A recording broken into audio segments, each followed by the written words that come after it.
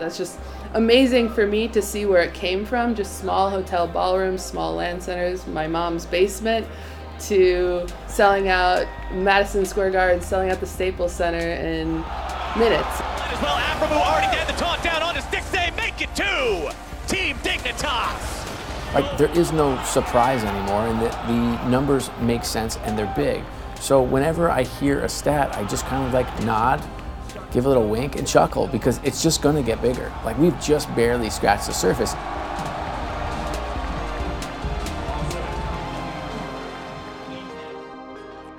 Being a professional gamer, I never thought that I could make a career out of doing something that I love and that I'm so passionate about, which is video games. It was just a thing to do on the weekends. Now there's $1 million tournaments, there's $18 million tournaments. That's something we never saw years ago. I can't tell you how many calls I received. I mean, north of 50 phone calls from pretty significant executives saying, okay, tell me what you're doing, explain to me again what it is, and most importantly, who do I call to try to get engaged? Esports are starting to look more and more like regular sports. Last year, the Philadelphia 76ers became the first North American team on the scene. They bought the UK-based Team Dignitas. This is an organization that is not done growing, so I think it fits really nicely in the portfolio. It's a very, very young demo, and the space is exploding. Dignitas is really 5 teams that compete globally. One of their standouts are the women playing Counter-Strike Global Offensive. These women have made a name for themselves as one of the top teams in the world. And that's overall, not just among female teams.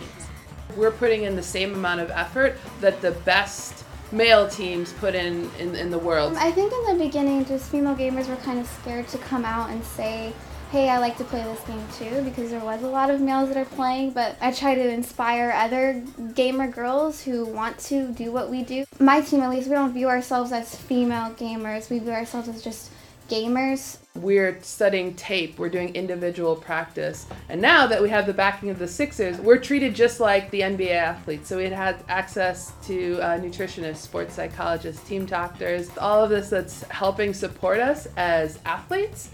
But Dignitas might not have that edge for long. Owners of other major sports franchises are investing in esports and creating teams of their own. We want pros to be able to have long, successful careers, and we felt that bringing some stability would allow that to happen. We want teams and sponsors to be able to invest for the long term. If they want to build a practice facility or invest in infrastructure, knowing that they can do that with an investment horizon that will allow them to get a payback on that investment is important. And we think all of those things will help to make North America more competitive, because if you look at the best leagues in the world, they're investing for the long term. They've got the infrastructure, they've got the additional coaches and nutritionists and facilities to really make a run at it. Esports revenue is growing. Last year, revenues reached $493 million, and it's projected to reach $1.5 billion by 2020. Just seeing people cheer for you and show that they care for you is like a really nice feeling. I don't think any of us expected anyone would be cheering for us a couple years ago. Could esports' next big move be to the Olympics? The organizer for the 2024 Paris Summer Games is bringing the case for the inclusion of esports to the IOC. I think that the best sports in the world tend to make it into the Olympics, and if we're lucky enough for that to happen, and for it to happen in the right way, we don't want it to be forced. It should be organic and not like a novelty, but something that is part of the Olympic Games because it's a meaningful sport for a lot of people around the world, which it is and we believe will continue to be, then I think it can make a lot of sense. We're all competitors, and I don't really care who we play against. I just want to compete and I want to win. Yeah, when we started this team, we just wanted to be a really good team in general. We don't care who we play against. We don't care what tournaments we participate in. We just want to do whatever it takes to be the best.